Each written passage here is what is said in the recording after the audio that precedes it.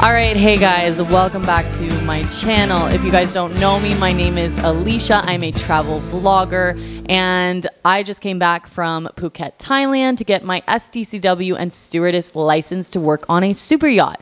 Now in this episode, I essentially just want to break down how it is I afford to travel, because there's this huge misconception that everything is just being paid for by someone else, and that is not true. So here I'm going to explain a couple ways that you can afford to do this lifestyle, and it's not one way. There are many different ways. You don't even have to watch this episode if you find it boring or disinteresting, but it is a good way to have creative ideas and thoughts how to financially be able to afford this lifestyle. So with that being said, let's get started. So back in 2017, I started a university degree, and I had just gotten out of a bad breakup, and essentially what I had felt like I'd missed out on my life was travel. I was missing my time to expand my mind, grow my experiences, and meet different cultures.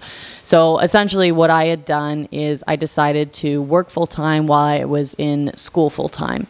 And I picked a degree that would have the least amount of brain power, so to speak, so that I could work full-time and still be able to live a balanced life.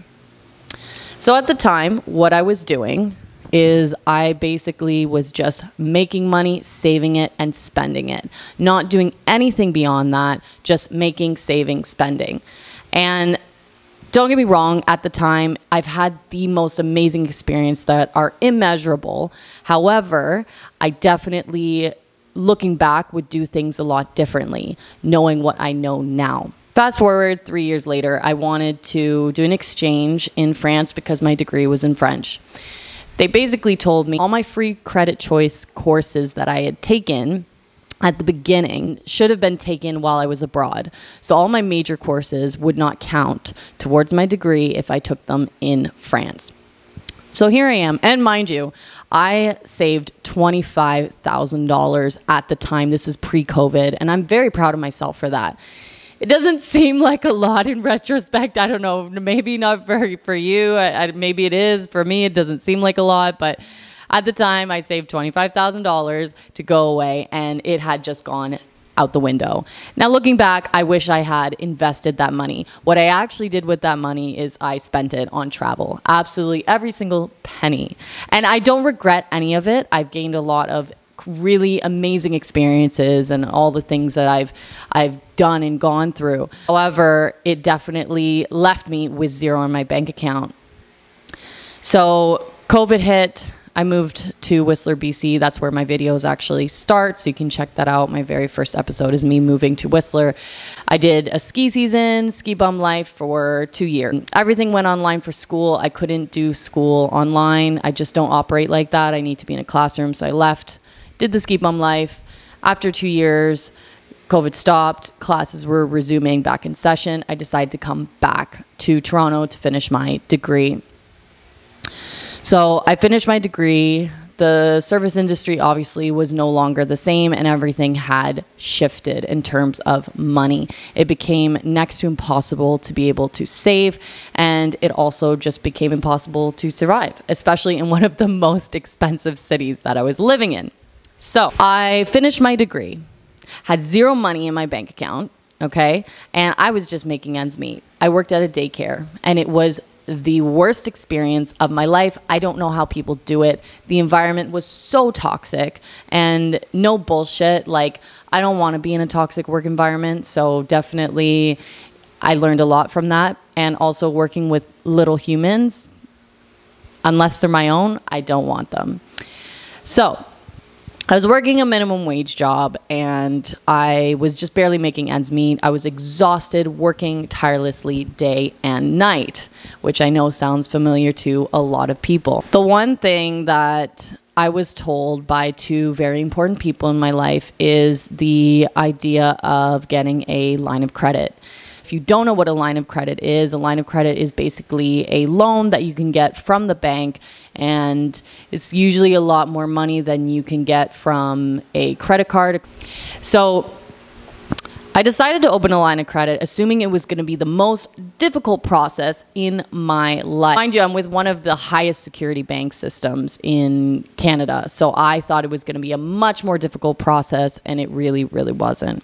The whole process took about a month. All I needed was 1, a job, 2, a letter of employment, and 3, references, okay? Keep in mind, the job that I'm applying for to get this credit is a minimum wage job. All that being said, I still knew that this money was 1, not mine, and 2, I still had bills to pay.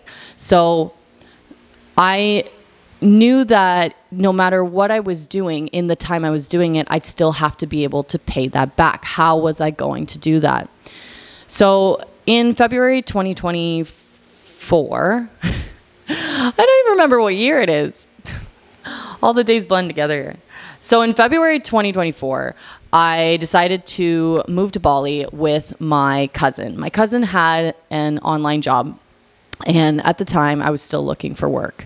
And if anyone knows or doesn't know, Vietnam massively needs hires for teachers. You do need a university degree, but they're always looking to hire. So Vietnam was not my first choice, if I'm being honest, but it was an option, and they want you like yesterday.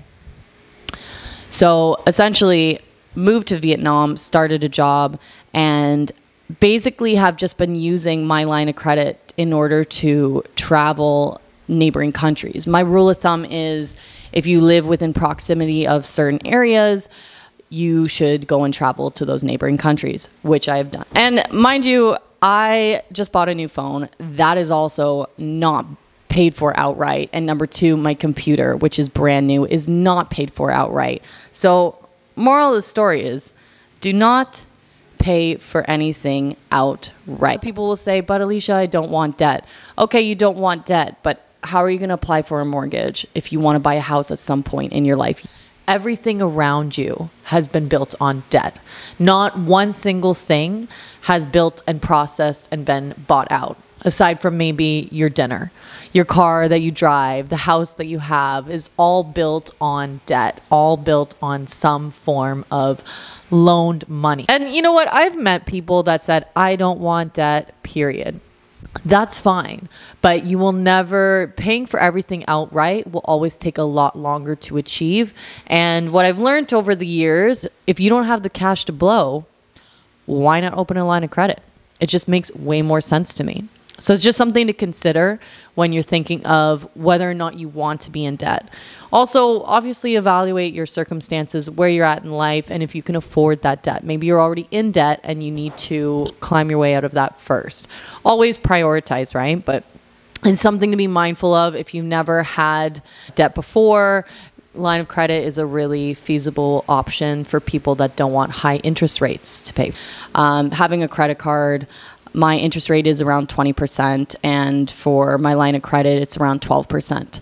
Massive difference. So I would 100% consider it, and anyone can get it. If I can get it, you could get it. Another very interesting idea of how you can travel is a famous YouTuber couple that you guys may already know. Their name is Kara and Nate. So Kara and Nate came up with this really savvy idea where they opened travel credit cards, right? So you open a travel credit card, basically you get points, enough points to be able to fly basically for free. This is what they did. They opened around, I think 30 credit cards, I'm not sure, but they opened 30 credit cards and they flew on points. So they flew free for almost every country that they went to in their first year of travel. Now, that being said, it didn't mean that they still didn't have bills to pay. So again, like, none of this is for free. It comes with a cost. But if you have a means to an end, or if you know that you can make money along the way, then you will be fine. I'm going to link that video below so you guys can check it out. Their journey is really interesting and how they had this travel hack idea of how they were going to be able to travel the world. So same kind of idea, but just a little bit different from what I am doing. And again, this is not just one way of going about traveling. There are so many other ways that you can do this. But if it has inspired you or in any way has sparked your interest in traveling, please, by all means, try it, check it out. It's an opportunity for sure. The other thing that I just want to mention about travel hacking is your travel costs. Okay, like you can stay at hostels. I've traveled all over the world and stayed at hostels. I like it more because it's more social. You still can do tours, but they do it at a group discounted rate, so it's more affordable for travelers. And you get that social aspect, and you still get the experience of being able to see and get to know the country. So those are things that I definitely recommend. If you want to live a bougie lifestyle and you really want to only stay in hotels, you're going to pay a pretty penny for that. So travel hacking, very important, and also being able to set yourself up so that you get something in return. I'm currently going to be processing a brand new credit card because the one that I currently have, I don't think benefits me enough in the way that I need it to. So I'm going to be changing that. Anyways, that's pretty much the whole story. Tried to keep it as short as possible and tried to keep it as simple as possible. These are just a couple ways that you can travel, and I really hope you guys enjoyed this episode. Now, I won't be traveling for a few months. As of right now, I need to be making some money, saving money, okay? Because it'd be very unrealistic for me to say, yeah, I booked a flight tomorrow to go somewhere. All right. It's just not realistic. But I will be planning a trip next year, 2025.